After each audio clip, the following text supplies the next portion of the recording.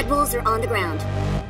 Gundam fans, it is over if you were expecting anything good out of the Netflix Gundam movie that was supposed to come out to much fanfare, especially after some of the adaptations of anime that have been coming out from Netflix that have stunned the audiences. I'm talking about Alice in Borderland, of course, One Piece, and Yu Yu Hakusho to a lesser extent. These anime to live action adaptations overwhelm the anime fan base with some accurate depictions, sometimes less accurate but still entertaining depictions of these animes into live action properties, and people are expecting a lot from this adaptation of Gundam. And of course we have some disappointment that it's not a live action adaptation, but still it's being created on the Unreal Engine. But overall, after seeing the first trailer, a lot of Gundam fans are disappointed, and it's for the most obvious reasons, and that is the character design. And once you see some of the characters they have laid out to be the focus of a Gundam movie, you immediately have the sense that the South Park meme about adding a gay, diverse woman in any role of power within any entertainment property becomes very real. And I think this is the most basic stereotypical look in Hollywood right now.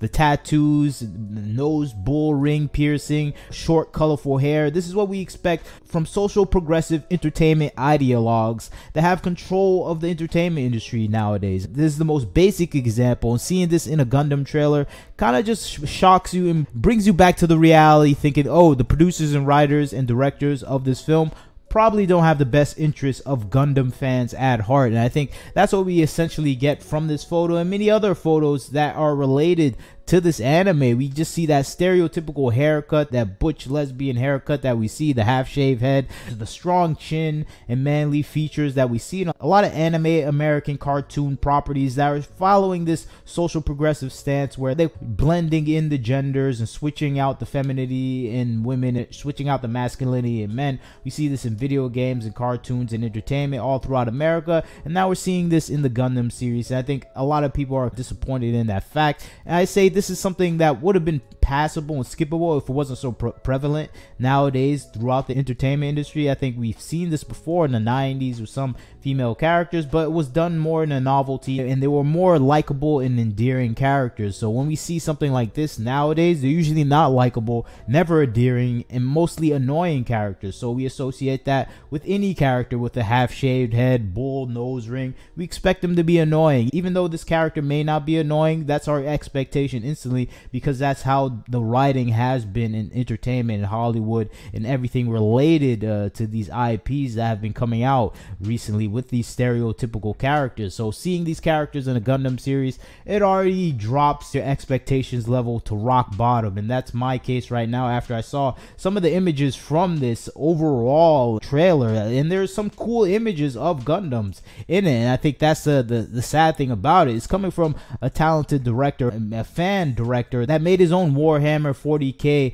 fan edit movie, and I think he did a good job with that, and you can see the skills that this director has. Unfortunately, I don't think he was given the writer or even character designs and models to work with in a way where it's going to attract the fan base. And I think that is the fault of Netflix and its own internalized agenda of following these gender neutral character profiles and overall designs. And when we see this, people expect terrible things when they see these gender neutral designs because they know where they're coming from a political point of view and stance. So people avoid these type of properties when they see it, me specifically. So seeing this in a Gundam series, it already gives you an idea that this is going to be a terrible series, even though that may not be the case. Seeing some shots, I'm like, okay, this, even though it's not live action, has some good shots, some good angles. I think the director may be skilled, but the writing I don't think is going to be in his favor. And I think unfortunately this director, he only can direct, he's not writing, he's not producing. The producer have different goals in mind, and he's just a fan director who was making fan films,